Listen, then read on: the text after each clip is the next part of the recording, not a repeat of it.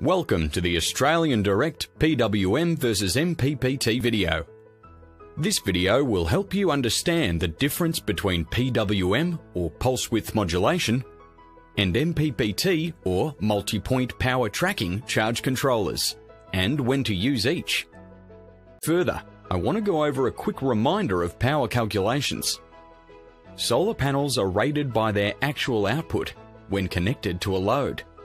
For instance, a generic 300 watt 24 volt nominal panel has an actual output of 36.1 volts VMP and 8.3 amps IMP. When you multiply them together, you get the rated watts, 299.63 watts, or rounded up to the 300 watts.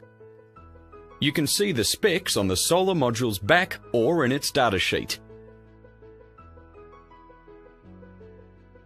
A charge controller is an important component in a battery-based system.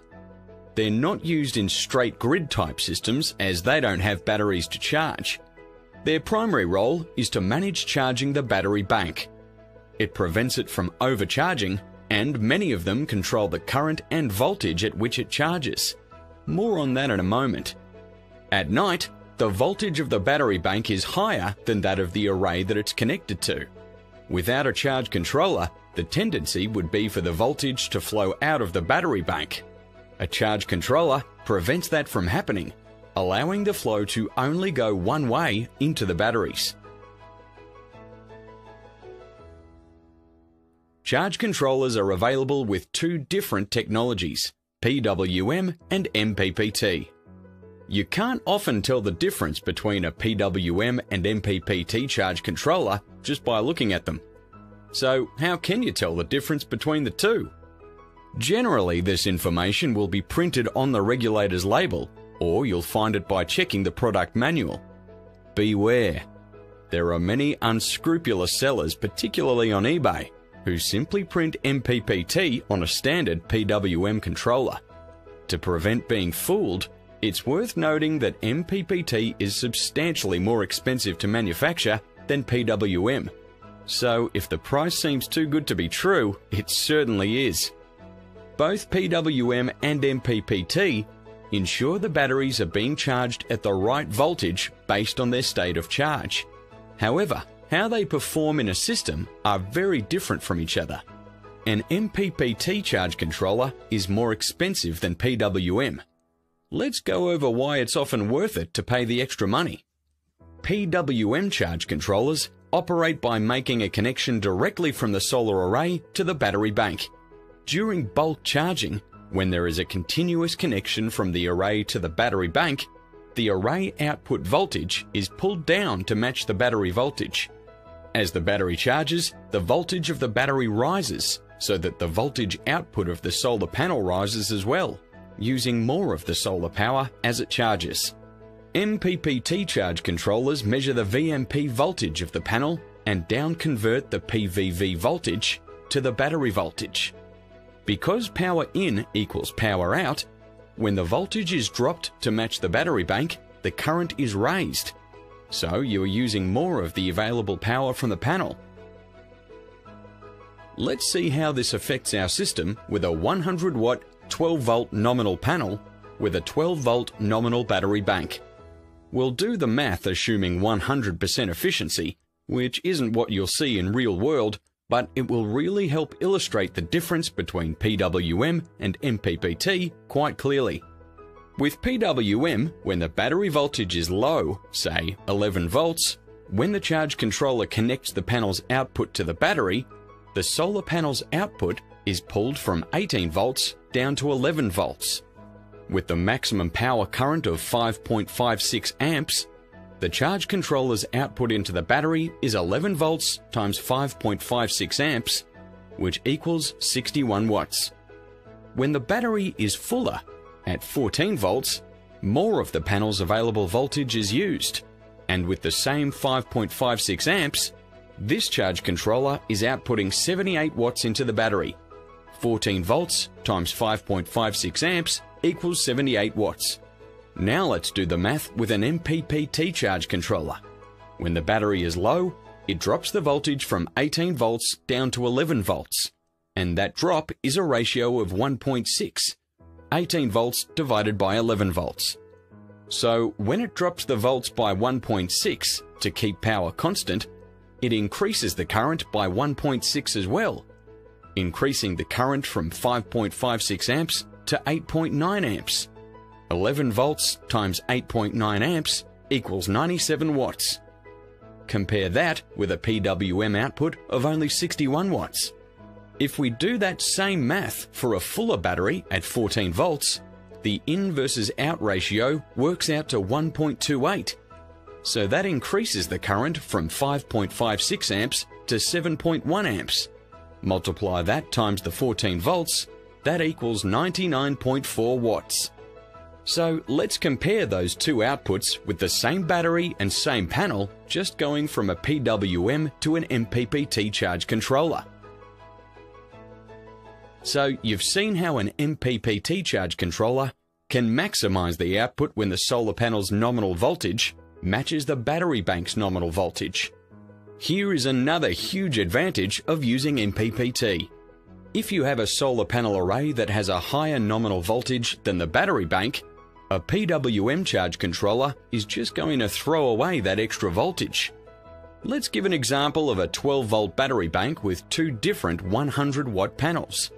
One a 12-volt and one a 24-volt.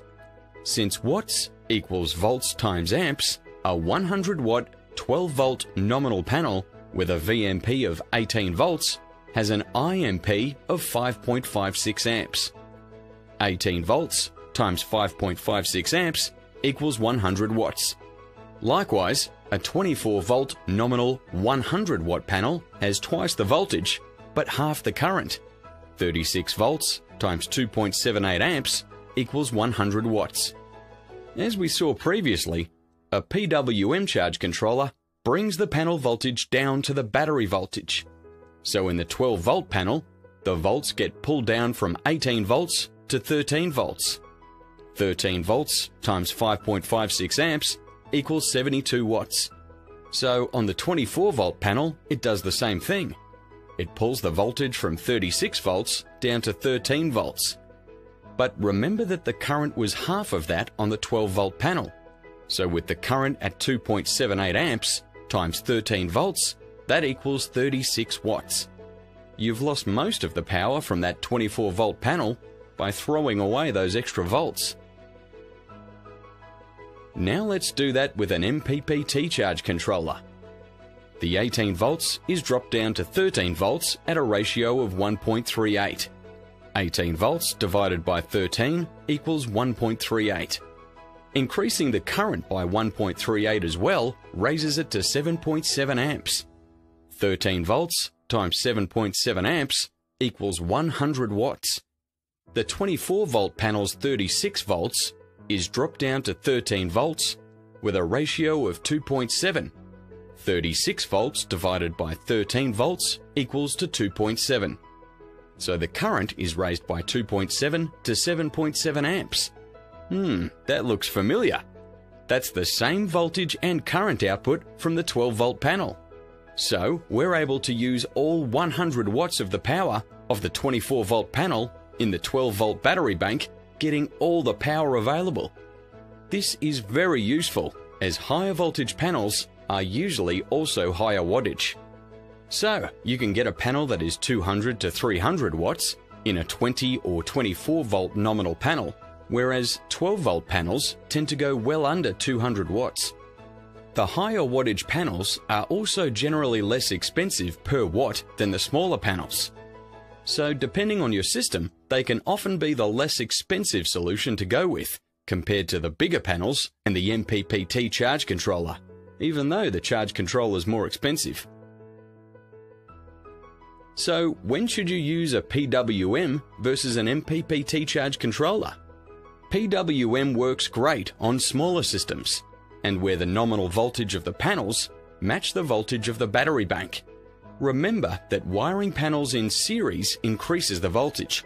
So if you have two 12-volt panels and a 24-volt battery system, you can wire the panels in series to make 24 volts. In most cases with a small system, the cost of increasing the panel size to get more power is less than the cost of going from PWM to mppt. Going from a 100 watt panel to a 130 watt panel to get 30% more power will cost less than going from a PWM to an mppt charge controller. An mppt is worth it if you have a larger system that can benefit from the extra percentage of power from an mppt. For instance, if you have a 2000 watt array and you can increase the output by 25% with mppt, that's like adding another 500 watts of solar panels. At approximately $1 a watt, that's $500 just for the panels, not to mention the extra wires and racking needed. In that case, it's probably cheaper to buy an mppt charge controller to get that increase than to add extra panels. An mppt charge controller is required when the voltage of the array doesn't match the array bank voltage.